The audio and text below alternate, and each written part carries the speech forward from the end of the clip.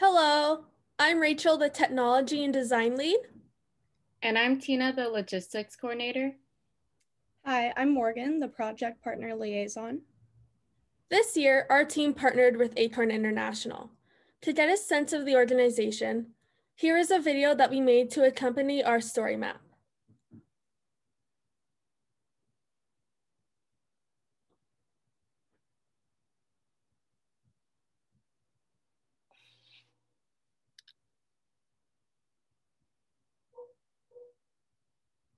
Karina, I think you have to unmute yourself.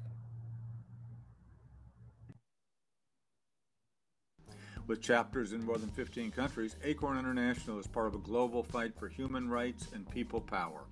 Here at ACORN, we train members with comprehensive and strategic tools so that they can organize against the institutions that withhold their rights and resources. ACORN is made up of regular people like you who see issues in their community and want to organize from the ground up to make change. If you want to be part of the fight for better communities, join us now.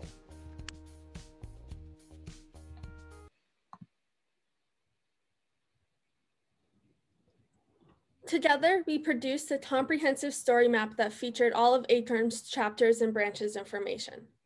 With this, we utilized JS Story Mapping, an open source digital storytelling software, Adobe Animator, Adobe Premiere, and HTML script for stylizing and improving the user interface.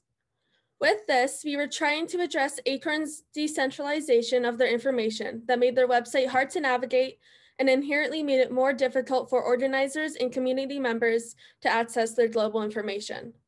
Initially, our project's aim was to create comprehensive training videos for the organization, but due to COVID, we quickly had to pivot towards digital storytelling. So to take you briefly through our project process, we quickly pivoted to digital story mapping April 1st, and for the rest of spring quarter, we are focused on getting familiar with StoryMap.js through tech training sessions with our project guide and to start planning the next summer months ahead of us. By the end of June, we actually finished our promotional video that you saw at the beginning of the presentation. So surprisingly, the bulk of the project was researching over 60 chapters and branches to make individual slides for them. By the beginning of September, we came to an end of our project, successfully publishing the story map onto the website.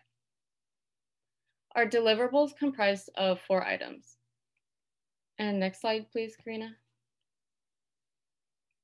The main objective, of course, is the story map, but along with that was a resource guide full of screen-recorded walkthroughs and troubleshooting tips for ACORN staff, the ACORN promotional video to contextualize the story map, and a pop-up ad on the website. On the top of the page, you could see the very beginning of the story map, and as I take you through our final product, you can also visit the website yourself here. We really wanted a pop-up ad to encourage new users to view the map as the first stop to the site where they could see the global reach of ACORN. The main inspiration for the map came from wanting users to really understand ACORN in just the first 2 slides and have them explore the vast issues ACORN advocates for, as well as current COVID support they provide. We also wanted a space for users to interact with the map instead of a static page that also directs them to the chapters page if they want to learn more. As the new ACORN website is still in the works, the story map is a place where ACORN staff can easily update the information. You can also visit our Google site to learn more about the project process. And with that, Morgan will discuss our project impacts and evaluation. Our project helped to prompt change both within the organization and internationally. It worked out well so that our story map was complete shortly after ACORN revamped their website, so they got an entirely new online platform to attract new organizers and serve as a source of information for existing members. After we completed the story map, the affiliates page that it is on became the most popular on the site. We were able to help the organization by inspiring the chief organizer to hire a communications director, as he realized the potential influence that ACORN can have with better public outreach and online presence. He also stated that the map was more modern, functional, and useful to members for the entire organization. Further, Sabine, the new communications director of ACORN, stated that the story map served as an equalizer for the organization's information that does not just highlight the United Kingdom and Canada. As our feedback shows, we surpassed our initial goal of centralizing the organization's resources and provided them with a framework for new accessible information that they will use in the future. Our project taught us many valuable skills along the way. Possibly the most important lesson that we learned is only you can set your limitations. Though we thought that our project would fall apart when COVID hit, we were able to make the absolute best of the situation and conduct an effective and productive project of international scope. Secondly, we learned that communication is the most important asset to any group project, and you can never have too much of it. Lastly, we learned to navigate the professional world as women. We learned the importance of us asserting ourselves, taking up space, and voicing our needs.